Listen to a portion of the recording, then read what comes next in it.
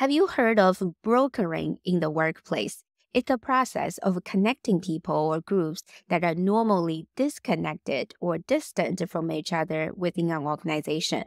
There are two types of brokering, Tertius Separans and Tertius Iungens. Tertius Separans include activities that keep people apart, such as gatekeeping and boundary spanning, which can lead to burnout and abusive behavior.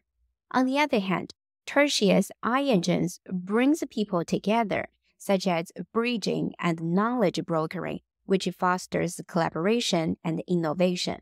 Plus, Tertius Iungens can lead to faster promotion, higher pay, and increased creativity. So, which type of brokering activities do you typically engage in?